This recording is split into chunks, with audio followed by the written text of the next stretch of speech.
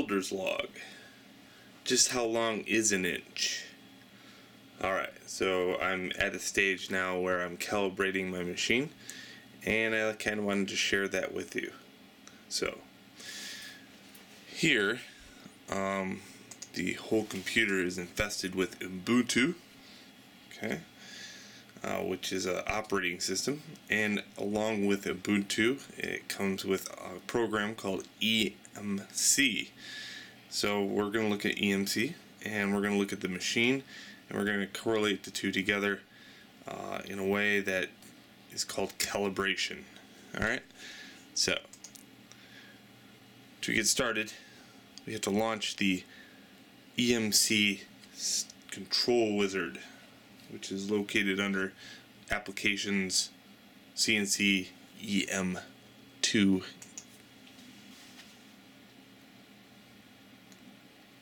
Okay. Alright, now I'm just going to zoom in a little bit, and I'm just going to move this around. I want to quickly jump between software and hardware, so I'm just going to use my handy cam for this. Alright, so I'm going to go forward. I'm going to modify an existing one.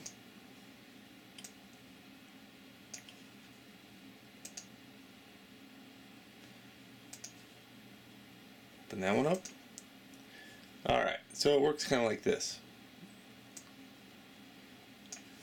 One, you can call it anything you want. The important message on this screen is the speed. Okay? At first I thought it would be good to turn it down, but that was a stupid thought. So I'm back at 10,000. 10,000 works really well. You should probably keep it at 10,000 and work around the speed, unless you have a really, really slow stepper motor. Which half the time when you order a stepper motor, sometimes it's labeled, sometimes it's not. I didn't have a driver timing setting.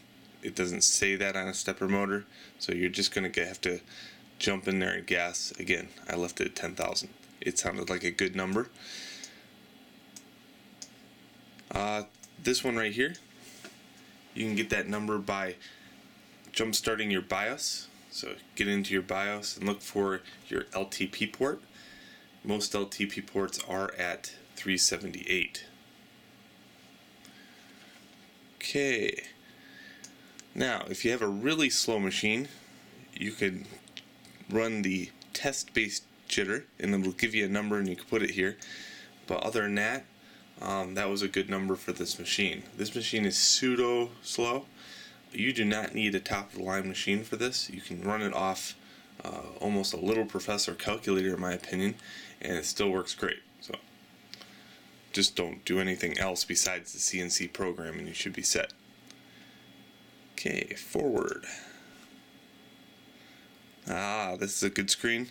So this screen right here, what you do is when you get a controller for your CNC machine, it's going to have pins for your LTP port. Okay, and the LTP port has 25 pins, I think. Yeah, 25 pins. And then you just have to designate what pins do what. Okay, so let me take you on a little field trip real quick. Okay, over to the LTP port. Dun dun dun. Alright, so here's your 25 pins on an LTP port. Some of these are going to chips. Keep in mind that it is going like this, X, Y, Z. Okay. And here's an example. Pin 16 wasn't really working for me on my LTP port. I couldn't get it to work. Oh no, pin 14 wasn't working, which is right here. So I cut the lead and put it over on pin 16. Okay, field trip over. Let's go back to the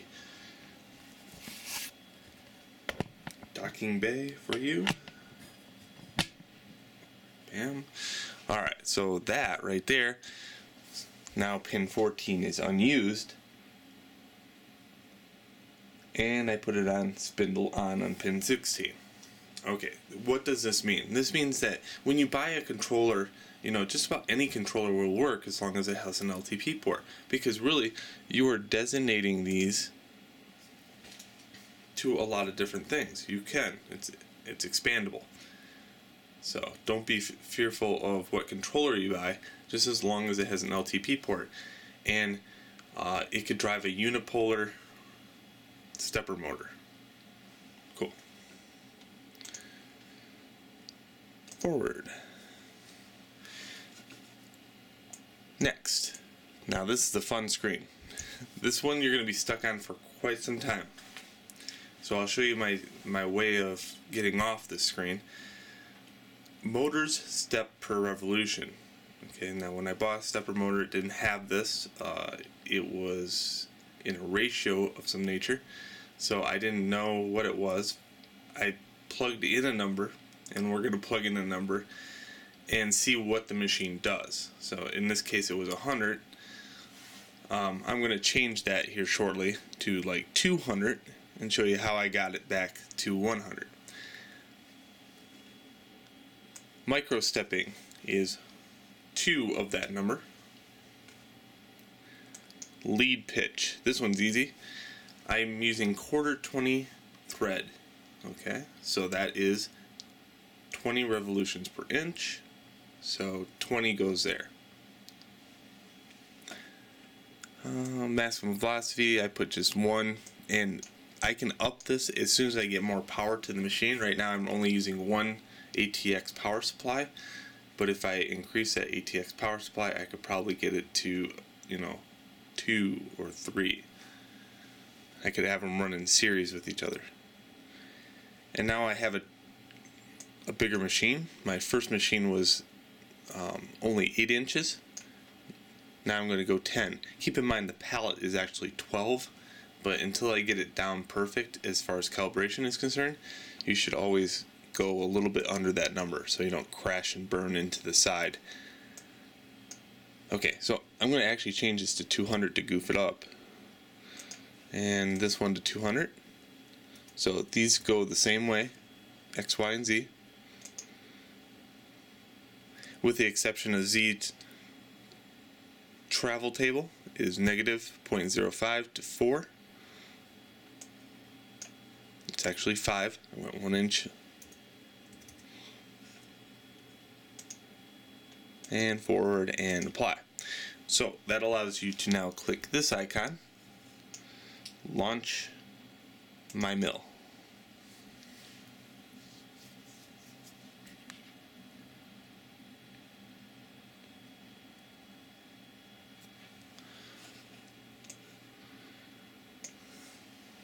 Okay, another fun screen. So what you do here is you jump start your engines, you put the key in the ignition and turn,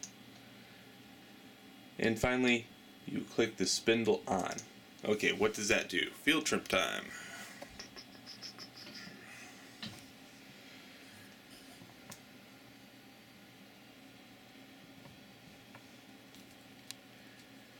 Okay, if everything went right, when you apply power to your ATX power supply via a plug, like I'm doing right now, and you have spindle on, you should hear a noise. You shouldn't be able to rock this back and forth. This spindle is now on, and it has a great deal of tension there. Okay, so that's good. You should check all your stepper motors to make sure that that is occurring. Okay, back to software.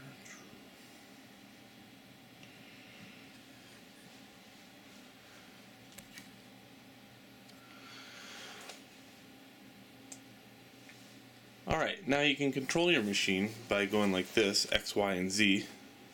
Okay, and if I hit X and then hit plus, I should hear a really annoying noise. Okay. Why annoying? Because I have not set the jog speed. So the jog speed for this machine, since I have only 1 ATX power supply, is 1.7 inch. Okay, how did I figure that out? Deduction. I moved it to 1 inch and it sounded okay, then 1.7 sounded better. 2 does not sound so good.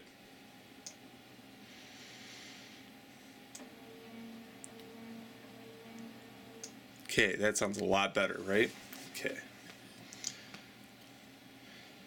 So you can see, boom, when I press that button, this is what should happen.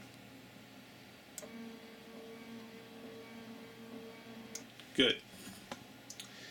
Now, the nice thing about having a 12-inch platter is you get a lot of doodle room. Okay, but I'm running out of doodle room right now, so I gotta jog this over just a little bit in Y.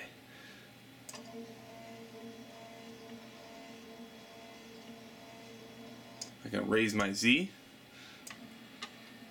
Oops, that's lowering it. And I'm just going to get to a point where I can make an inch. That's all I need to do. I just need to tell it how long is an inch. And that's why I got these calibers here.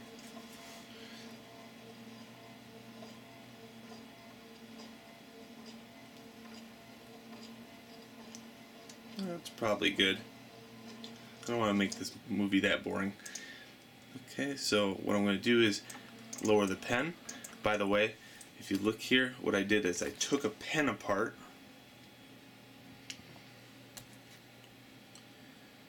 and I put it inside the actual Dremel. Okay, and then what I can do is go like this and see if I'm making a mark. So I'm just going to lower this a little bit more. Oh, that's too much.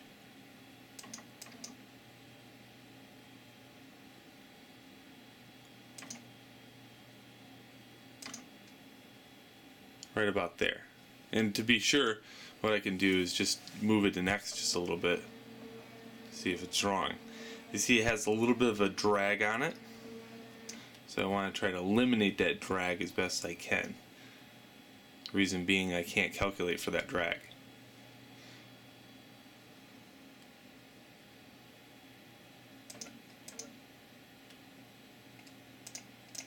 Now that it's a little bit taut, I can go like that and you can see it evens it right up. Okay, now it draws a line without dragging. Good.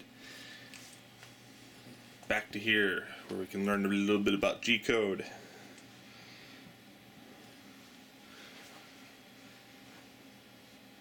Okay, so what we're going to do is go over here to home these.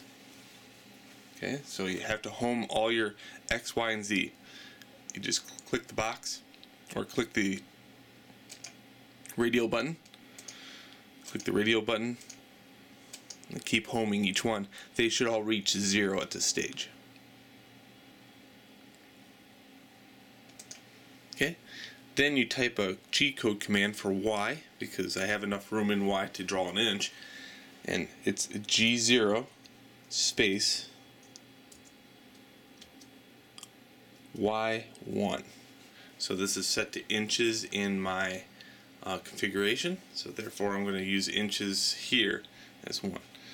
Alright, now hit go.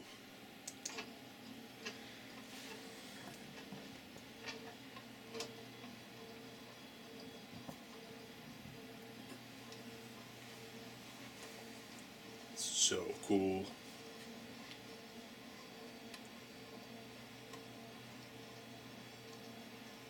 I'm running out of, it's a crappy pen. Another thing that could indicate is my platter needs to be adjusted flat.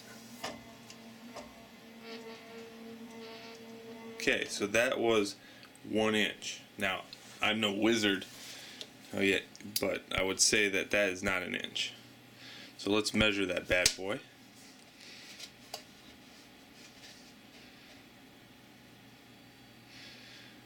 And it should be about an even number because it's quarter 20 after all.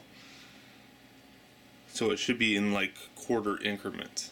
So it's 2 inches. Okay, so that's easy, right? 200 equals 2 inches. Alright, let's do some deduction here and say that if 200 equals 2 inches, 100 would be, yeah, that's right, an inch. So that's how I kind of figured out things.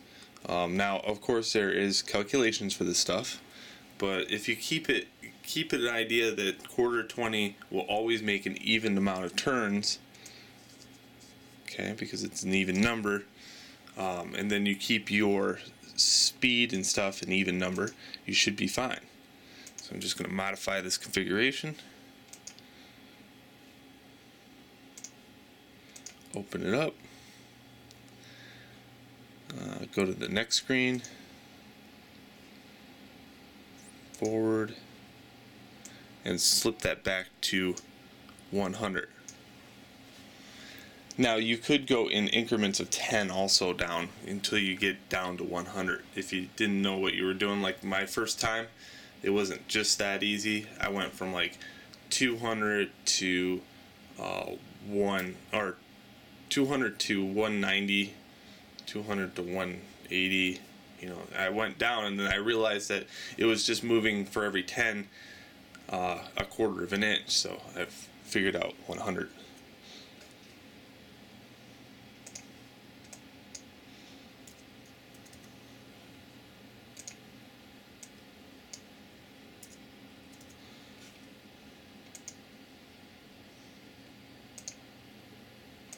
Alright, there we go. So now next time I launch, I should be able to draw an inch. An inch is an inch. Alright, now I know that's going to work, so I'm not going to drag you on with that, but let's look at the build real quick, get an understanding on how it looks now that it's all put together. So parallel port, LTP, goes to a computer which is down here. Alright. So you're going to need a computer, you're going to need a head, and you're going to need the head to be close to the machine. Do not try to secondary, like my other one's way over there, so I don't want to use that one.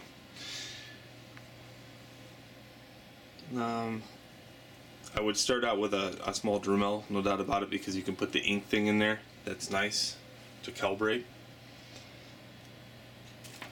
See, all my punch down panels actually work now. I got X, Y, and Z. My Y finally came. The small Malaysian boy from Malaysia passed out at my doorstep trying to get it to me. He's now dehydrated and resting in his camel. Yep, just the same. But there it is. And now we're going to be running an actual G-code thing now that I got an inch. So that's going to be in another video because this one's getting rather long. And I hope you enjoyed the calibration video for my CNC machine. Enjoy!